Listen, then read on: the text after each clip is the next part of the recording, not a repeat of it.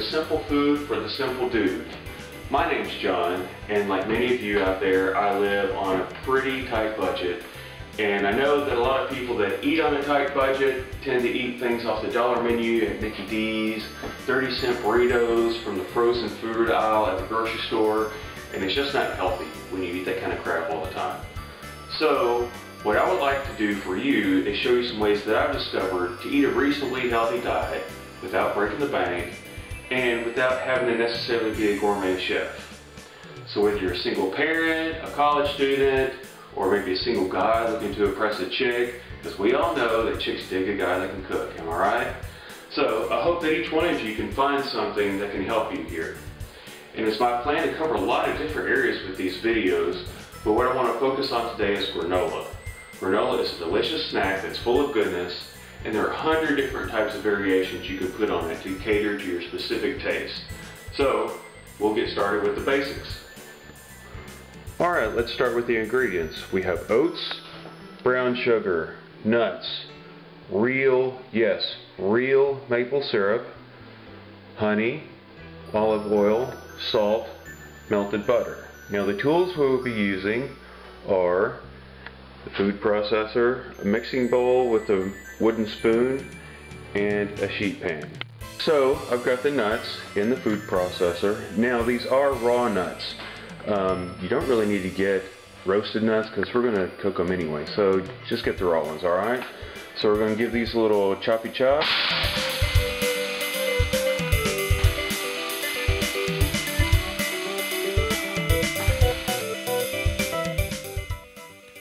Alright, we've got the nuts in the bowl here, and we're going to add the oats. Now we're going to go for about a 1-to-1 ratio of nuts to oats here. We're not going to measure it out, just kind of eyeball it there. We're going to add the brown sugar. Well, looks like the brown sugar's not coming out. We'll have to get it out by hand. Now I don't really measure anything when I cook. I do it almost entirely by taste. But we're just going to give a nice coating of brown sugar here.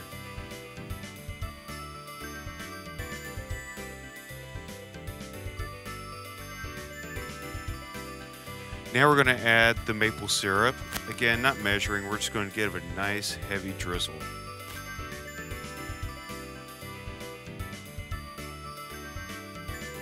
Next we're going to do the same thing with the honey. And then after the honey we're going to do the same thing again with the olive oil. Now one thing to remember, when we cook with olive oil, we use regular olive oil. If you try to cook with extra virgin, then it's going to burn because it's got a much lower smoke point.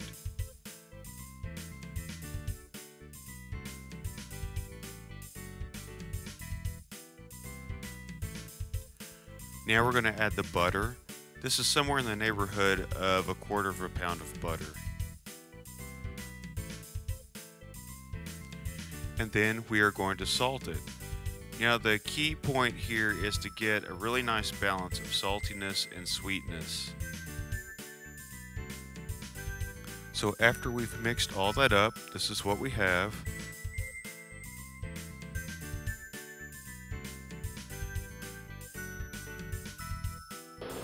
So now we've got everything mixed together in the bowl. What we're going to do is just pour it onto the sheet pan here, just like that. Spread it out evenly so it all cooks as evenly as possible. And I've already got my oven set to 350. So let's go ahead and pop that in there, and in a few minutes we'll check on it.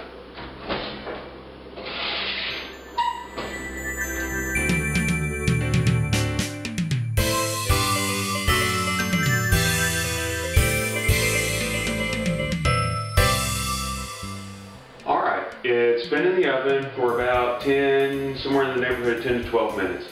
And anyway, I started to smell it, and it smells great. So what we're going to do is we're going to check it. It's not done yet. You usually browns on top a little bit first. So we're going to stir it around and make sure the stuff on the bottom has a chance to brown also. So that's what we're going to do now.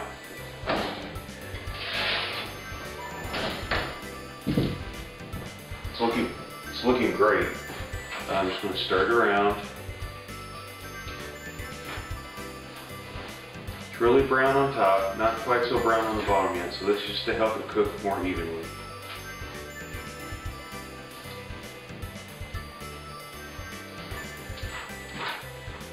It's getting close though.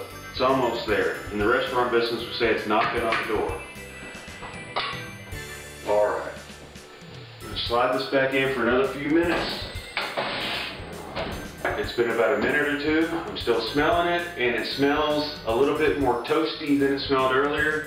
And I just checked it, and it's ready to come out of the oven.